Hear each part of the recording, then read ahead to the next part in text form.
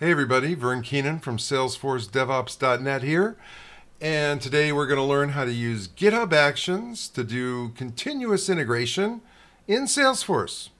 Let's commit. Hey everybody, Vern here in the Salesforce Devops.net demo studio, and today what we're going to do is we're going to learn how to use SFDX-CLI with GitHub Actions. And what we're going to do roughly is create a JWT OAuth authorization flow. We're going to have to create some certificates from that. We're going to go into Salesforce and create a connected app. We're going to test it.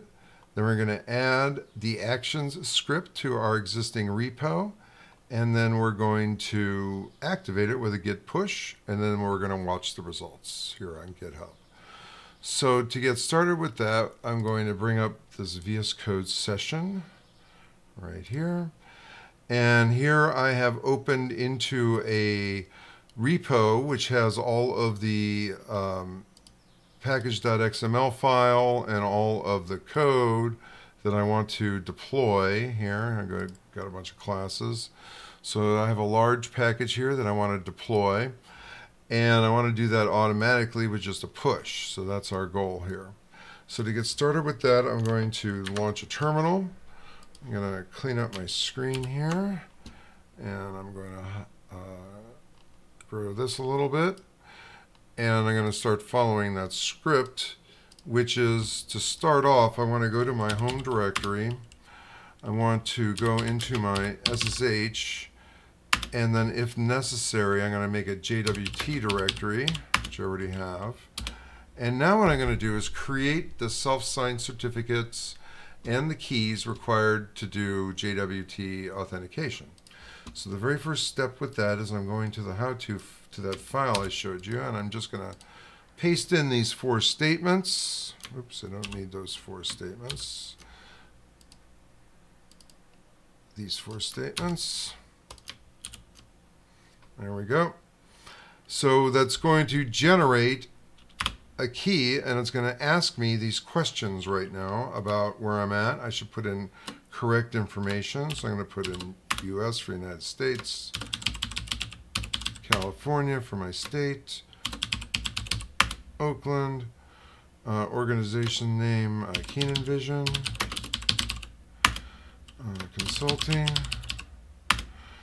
and knock at telnexus.com, knock at telnexus.com. And actually, most of this information can be fake. It's not checked in any way, but I would say put in the correct information. So what that has generated now is we have a server.csr and a server.key. We need one more file. We need the certificate, so we got to generate it with this command. And now we have 3 files: server.crt, CSR, and key. Now I'm actually going to need this server.crt file later on this workstation so I can upload it to Salesforce. So I'm going to take care of that now. I'm just going to do a file open. And I'm going to go right to there, vern/.ssh.jwt server.crt. Okay, this is the certificate file. I'm just going to save that. Save as. I'm going to click local here so I can get onto my local machine and just dump it in my downloads folder. I'm going to remember to delete that later because it shouldn't be hanging around. Okay, now the next thing is we're going to create a Salesforce connected app. So I'm going to put VS Code away. I'm going to get Edge back up here. I'm going to bring up the Salesforce org in which I want to create it. And I'm already there. You get there by going to App Manager, and then New Connected App. So I get to the same place here. I'm going to call this VS Code Actions 1. And I'm going to put in the same fake email. You can go there. The next thing is to tap this, because we're going to do OAuth. The next thing I need to put in is the correct string for the callback URL. And you see it here. Copy all this exactly unless you have a conflicting port. We're also going to use digital signatures, and that's where that file I just uploaded is going to come in. So I want to select that server.crt file. There it is. I need 3 scopes down here in my OAuth authentication. If you don't know what the heck I'm talking about, don't worry, that's just part of OAuth. But unfortunately, you need to follow along to each step precisely. So what I'm going to pick here is manage user data by API, user data by web browsers, and refresh request. I'm going to add those to the authorized scope. Okay, now I can save. Go up here to save. Can usually ignore that message. So I've entered in all that information correctly.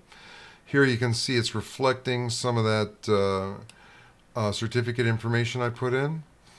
Now what I need to do is I have to click on Edit up here, Manage here rather. Clicked on Manage, and I'm going to edit the policies. So I have to change this permitted users to admin approved users. Click OK. And click Save down here. Okay. Now, on the same screen, I still need to go down here and select either a profile or a permission set for the end user. So I'm probably going to do something that's not the smartest in the world right here, but I'm going to select System Administrator as my profile. So anybody who's going to use this connected app needs to be in the System Administrator group, which so happens that the users we're using today are in that group. So here we go. We have, this is all set up, I believe. So now we've saved that. And we're going to go down here. Now, one other thing before we leave here is we're going to go back to App Manager. Look at the app we just created, which is this one. I'm going to come over here, and I'm going to click on View. There we go. View. This will show me the consumer key, which is this long string here. So I'm going to copy that because I'm going to need that. Well, I will copy it again in a second. Now I'm going to switch over to VS Code so I have my terminal again. So I'm going to close this file.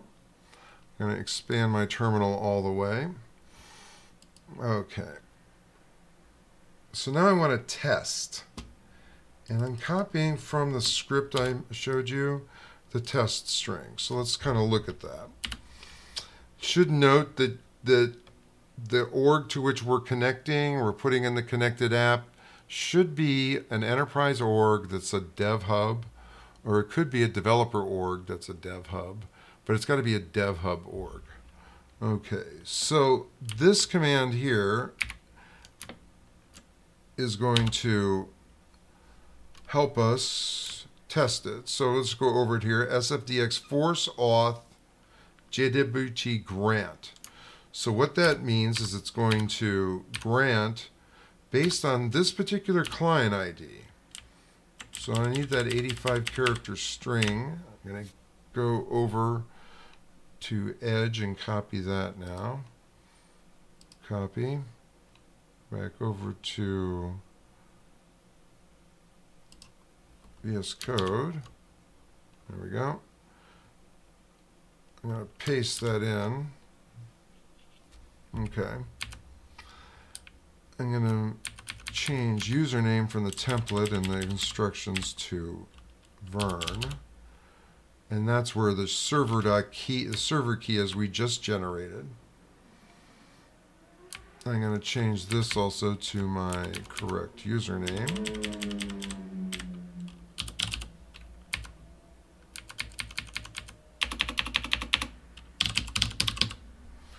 There we go. set default DevHub username, and then I'm going to use an alias, create a new alias for this login called devjwt. Now we're going to hit enter. Successfully authorized. Yay. Once you get to this point, you've completed the most difficult part. So let's get on to the easy part now. So I'm going to just close this terminal session with Control D, start up another one, and looky, I'm back in my home directory of my repo. So that's fun. I'm going to put this back down here. I'm going to look at our Explorer stuff. And now what I want to do is I have to go into the repo that I'm manipulating here and put these secrets in. So let's take care of that. So here I'm going to go back to GitHub. I'm going to go to the repo that we just created.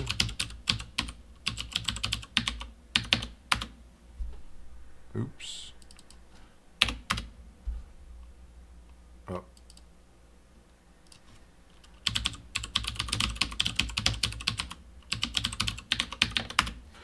Spring 2020. Okay, here's our repo. And by the way, here's our Actions tab, which is empty right now. It's just inviting us to create new actions. So we're looking here at the code again, and what we need to do now, first thing is install the secrets that we just created. So I go to Settings, Secrets, and you see you have two kinds, Actions and Dependabot. We're creating repository action secrets, which are available on the free plan. So I'm going to do that. I'm going to do the first one, which is the Salesforce consumer key right here. And I'm going to get that again right here. So we're going to need that. There we go. We added the secret. We're going to do DevHub username. So that would be a parameter we can change.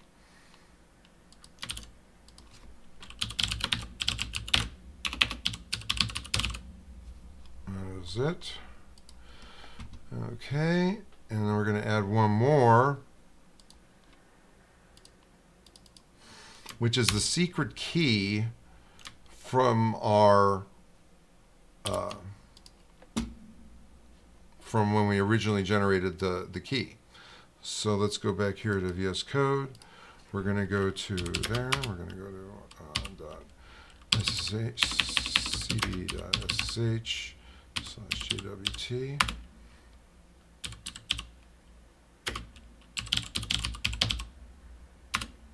And there's our key. I'm just going to copy it right here. And then I'm going to go back over to Edge and paste that puppy right in. Okay. Now this is the most secret part of your secret, so don't put it anywhere else, and maybe even just delete it right now and recreate it later if you need it. Okay, so we've stored our secrets. Now we need to go back to our repo. Okay, start a new terminal session because I'm lazy.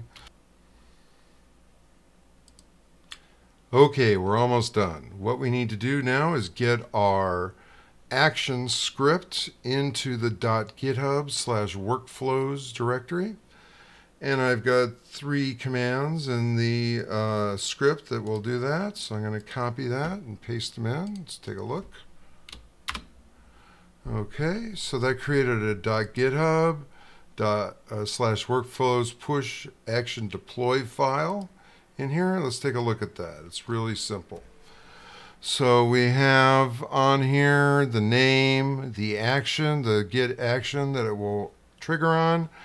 It runs on Ubuntu, so I highly recommend that you stick with Linux for your Salesforce DevOps pipelines command server architecture. So that's a mouthful, huh? But stick with Linux because then you'll be able to consistently use what really is the most popular DevOps command server platform. So let's stick with Linux. So here I just have a few echo statements to say hello. This will actually check out the file from GitHub and put it active into the local directory. This command will install SFDX-CLI, so it's required. Also here we have, I'm setting up the secret. I'm copying the secret from the secret file to a temporary ephemeral file. Here then I'm running that authorization command. There we go. And you can see that that's a copy of the test command we ran locally.